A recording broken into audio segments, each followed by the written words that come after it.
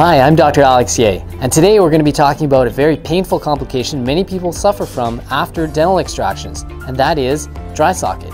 Dry socket, also known as alveolar osteitis, is a painful condition that can happen following dental extractions.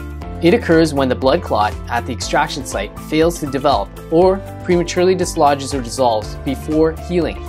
Under normal circumstances, a blood clot forms at the extraction site.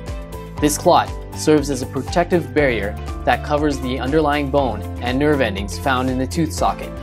The clot also provides the foundation for the generation of new bone and of soft tissue.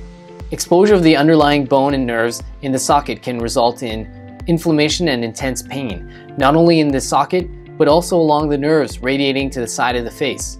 If you develop dry socket, the pain usually begins 24 to 72 hours following the extraction. Dry socket is one of the most common complications following dental extractions, including wisdom teeth extraction surgeries.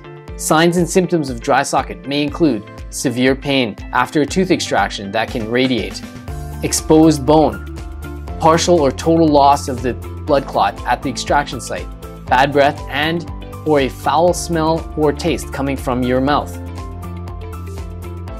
Some pain and swelling is normal after dental extractions. However, if it cannot be controlled with over-the-counter pain medications or prescription pain medications your doctor has given you, you should see your dentist or oral surgeon. Causes. The actual cause of dry socket is the subject of much research. Some possible causes include bacterial contamination and/or infection of the socket, trauma at the surgical site from a difficult extraction. Things to avoid after dental extractions and factors that can increase your risk of developing dry socket include smoking. Smoking is known to slow healing and potentially contaminate the wound site. The act of smoking on a cigarette can also dislodge the blood clot.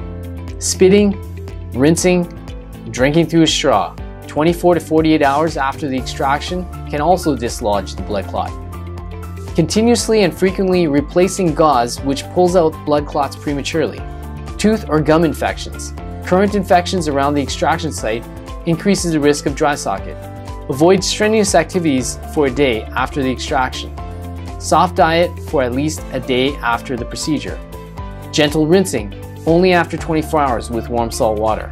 Complications of dry socket. Dry socket rarely results in infection or serious complications.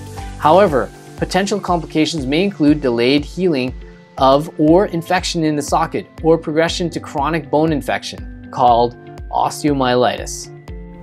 So I hope you liked that video.